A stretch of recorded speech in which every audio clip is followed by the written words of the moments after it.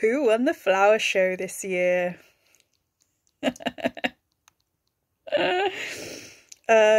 Well, the flower show 2020, a bit controversial because it was nearly cancelled over lockdown. All the flower shows, like the RHS, that was all cancelled.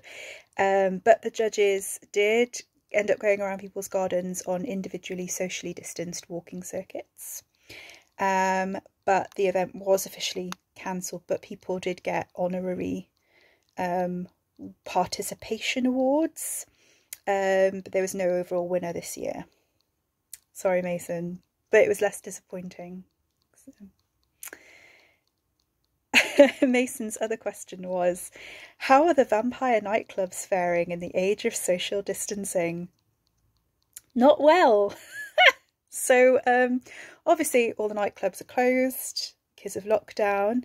Vampire run cafes, which are the 24-hour ones, they're now not 24 hours. Obviously they're observing curfew rules, so that's kind of screwed that up a bit. Takeaway only.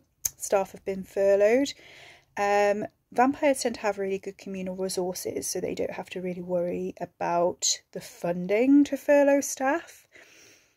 But it's actually, that's not the issue. The issue is, so there's this one club called the Twilight, which used to be called the Twilight Zone. So if you're of a particular generation, you'd still call it the Zone, but now it's changed hands and it's called the Twilight, or the Twilight Club, or just Twilight, depending on which demographic you are, I guess. So Twilight has a really bad track record with underage clientele and non-consensual feeding and drink spiking with blood. So it's no surprise that the vampires who are known to frequent this club are the same ones, now that the club is closed, who are engaging in very bad practice over lockdown because their main hunting grounds are sort of no longer